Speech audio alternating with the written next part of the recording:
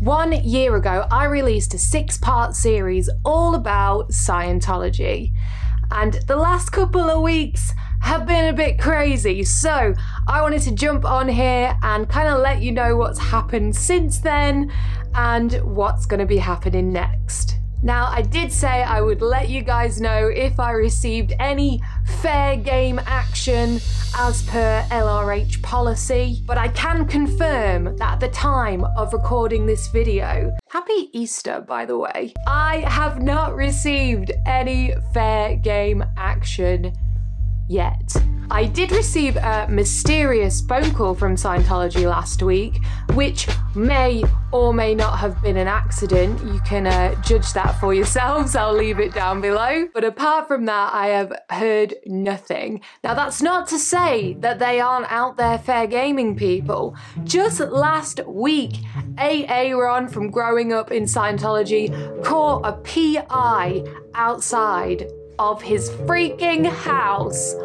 What the fuck? So they're definitely still up to some shenanigans. So as always, I will of course update you if my situation changes. After I finished the series, I honestly thought I was done with Scientology. Spoiler alert, I was wrong. I wanted to do something else. I was just sick of Scientology. I needed a break from it. And I thought, oh, I know, I'll make some videos about my new obsession, which is Lego, which it is, and it's awesome. And if you don't like that, then, you know, we can't be friends. It's not what's going to be on this channel. I made a couple videos, it totally bombed and it did not work here. And to be honest, with the cult videos and the Lego videos, they don't marry up. So I removed them from my channel. But if you do want to see my Lego, I do post them on Instagram. So I'll leave my Instagram down there so you can check out what's behind me. It's kind of a cool background though, I think. I started this channel during the pandemic, during the lockdown, when I was bored as hell, wanted something fun to do, and it was a really fun little project I was doing. But as soon as lockdown was over, you know, I went back to work, I had my social life back, I wasn't really sure how to manage a channel at the same time as well. Then in 2021, we sadly lost my beautiful grandma. She passed away in November on her 80th birthday. She's an absolute hero. She was loved by everyone. She always spoke her mind, and she always made me laugh as well. When I was a little kid, she was like my favorite human. She always gave me way too many sweets. But she always encouraged my creativity. She would listen to any song I made up or any weird little show I would try put on for her. She was always so there for me, and I will always miss her. Then in 2022, I had the absolute joy of going to my youngest brother's wedding. I'm a very proud big sister, all right? I'm so proud of him and the man that he's become. It's literally like my favorite family memory that I have. I just love that, you know, with all the bullshit we've had to deal with, he was just so happy. I love to see him just have this beautiful moment with someone I know he absolutely adores and who absolutely loves him too. It was absolutely wonderful, and it was honestly my highlight of 2022. Then we fast forward to a couple of weeks ago. My series started picking up in the YouTube algorithm.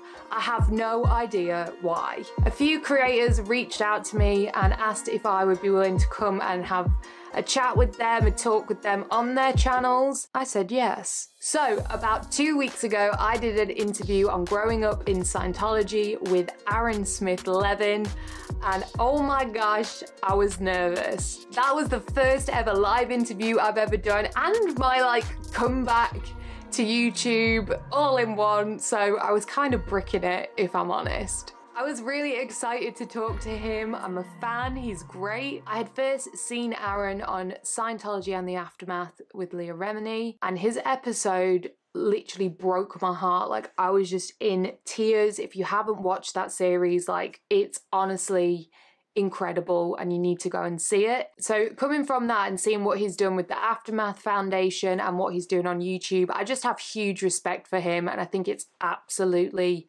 brilliant. Look, I don't think I'm a particularly great interviewee, but you know, I was interrogated for years, so I think I was just a bit triggered by being asked questions. But I will say Aaron was so kind, really patient with me. You know, at the end of the day, this stuff is trauma. Trauma's really hard to talk about, so I think it's okay that I struggled with some of that and found that difficult to do.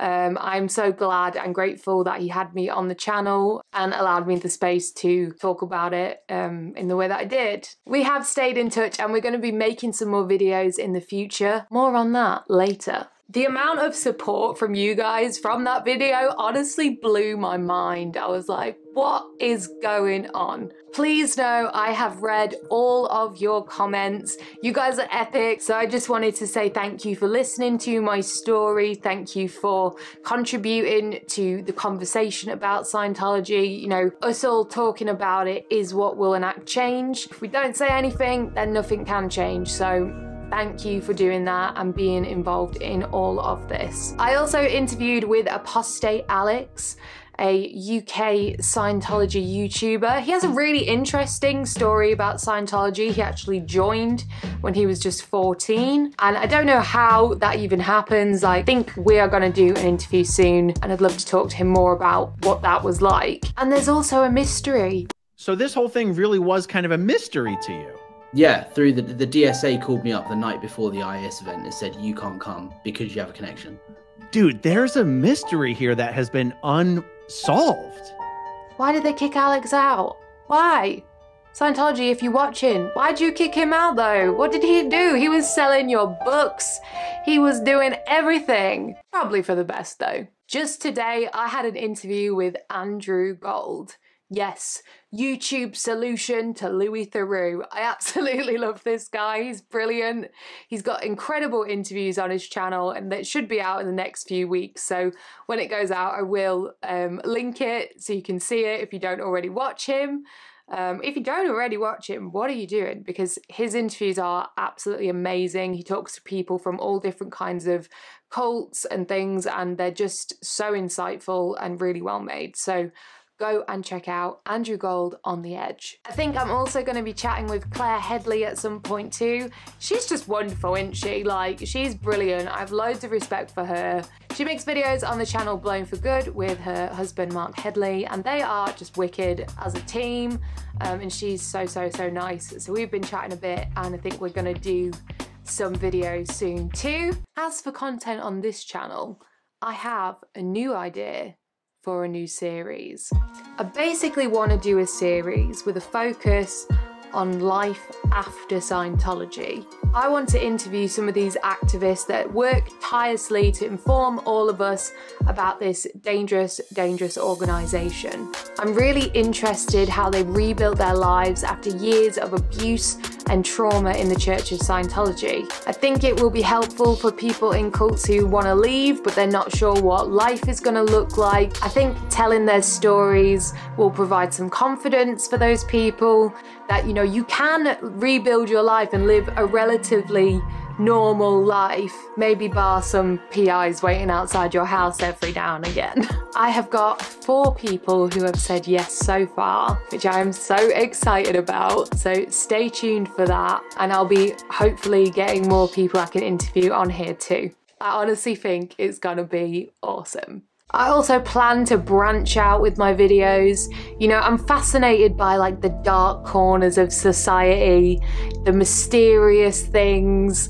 So I want to do things on Scientology, of course.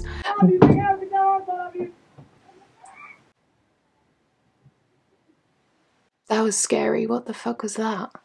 Okay. Cults, conspiracies, true crime, mysteries, that sort of thing. So I'll be doing some deep dives on a few of those that I find interesting as well. If there's any that you guys are into that you think are really crazy or fascinating, please leave them in the comments, or you can send me an email as well. You can find it in my About page on my YouTube channel. If you made it this far in the video, thank you. I'm so excited to be back, and I will see you in the next video.